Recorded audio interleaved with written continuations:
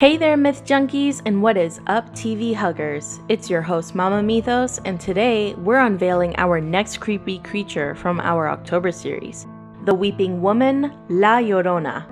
In anticipation of the upcoming movie, The Curse of La Llorona, we will be discussing her story and possible outcomes of the movie, just for cheap thrills. What's different about this video is that I will plan to make a follow-up part 2 version after we watch the movie itself. How exciting! As always, if you like what you see, don't forget to like this video, subscribe, and ring that notification bell. Now, let's follow the cries of the Weeping Woman. The legend of La Llorona is a tale that has been told throughout Hispanic heritage with little to no alteration. Her origins are overall unknown and timeless. Countless examples and similarities reside across all spectrums of culture. But her story is unforgettable, traumatizing children across the world.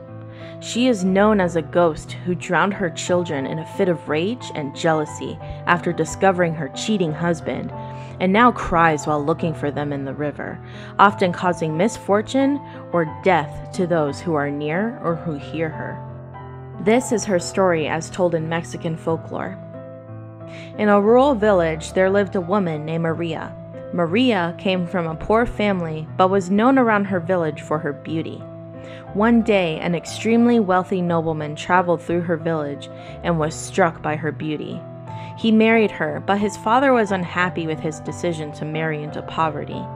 Maria and her husband built a house in the village to be away from his disapproving father. Eventually, Maria gave birth to twins, a boy and a girl. Her husband was always traveling and stopped spending time with his family. When he came home, he only paid attention to the children, and Maria knew her husband was beginning to fall out of love with her. Maria was beside her children at a local lake and saw a carriage pass with her husband beside another woman. Maria was so angry and confused. Without thinking, she picked up her 2 children and threw them into the river, drowning them. Only after she saw their bodies floating in the river did she realize what she had done, and she then jumped into the river as well, hoping she would die alongside them. At the gates of heaven, she was challenged over the whereabouts of her children, and not permitted to enter the afterlife until she found them. Llorona is forced to wander the earth for all eternity, searching in vain for her drowned offspring. She constantly weeps, hence her name, La Llorona, the Weeping Woman. She is caught between the living world and the spirit world. If you hear her cries, they could bring misfortune or death.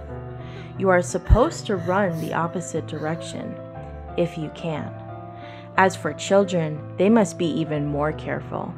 La Llorona is known to kidnap children as a sacrifice to bring her children back to her. Although all attempts to bring them back have failed, she persists in great determination, ever increasing her desperation with each sacrifice. She is said to cry, "Ay, mis hijos, oh my children." Like many folktales involving a monster or ghost taking children away, it was and still is used as a warning from parents so that their kids won't stay out too late, especially by the riverside where La Llorona dwells in waiting. Rather effective method, by the way. From all over the world, stories that are similar to La Llorona involve a similar sequence of ominous details, such as Hera and her jealousy of the Lamia, Medea who killed her children in spite, and the woman in white known throughout pop culture and ghost stories to kill hitchhikers and good Samaritans. The banshee in its screams is also linked to La Llorona, but of Gaelic origins. So let's talk about the upcoming movie, The Curse of La Llorona. Mark your calendars, folks. April 19th, 2019 is the official release date. Directed by Michael Chavez and produced by James Wan, it's no doubt that this movie will be insanely creepy. Within the trailer itself, we can see the cultural authenticity already. Linda Cardellini stars as a social worker.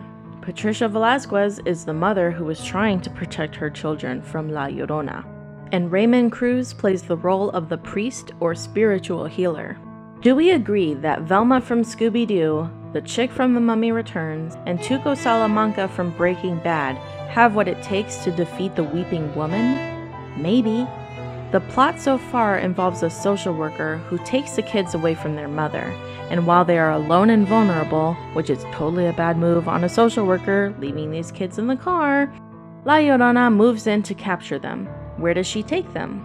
My prediction is that she takes the kids into an in-between space at one point or another. Maybe they get to have their glimpse at the spiritual world. At one point or another, the poster does suggest that they do end up near a lake, so we'll see some drowning action maybe? Do the kids begin to feel bad for her and start to go along with it? If they could escape, they would. So we have to look to Tuco Salamanca to snort some meth off of his Bowie knife to muster up the right amount of crazy and courage to battle La Llorona to the end. If you don't know what I'm talking about, you need to watch Breaking Bad.